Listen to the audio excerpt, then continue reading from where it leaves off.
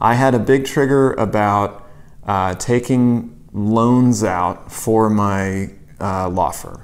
You know, this was 2018. I was going through a divorce. It was this real strain on the finances, and I ended up taking some money out of a line of credit that I almost forgot that I had for a short period of time, but it was terrifying for me. It was like a terror barrier. It was like a no-no. It was a rule that I could never break, right? And that had come across from my folks who said, you know, who are entrepreneurs themselves, and they said that, you know, any business owner that has to take money out of a credit line or something to run the business, they're failing as a business owner, and they have no business. It's shameful. They should shut the business down and leave. And I was really thinking of doing that. It was an actual, I highly considered, you know, maybe I can't cut it as a law firm owner. Maybe I should go work for someone else and, you know, make half the money that I make or something, and, you know, work twice as much. Maybe that's more reasonable.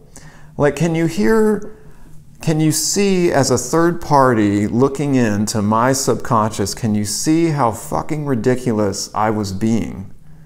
You know, seriously.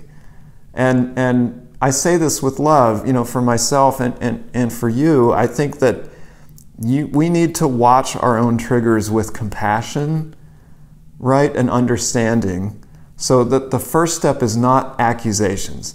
It is silly, it is ridiculous, yes, but, you know, shaming ourselves and guilting ourselves more and more is not going to help anything. That's just going to increase the downward spiral and make it worse, okay? What we really need is compassion first. We need to tell ourselves, hey, it's okay that you have this reaction that is like unreasonable. That's okay.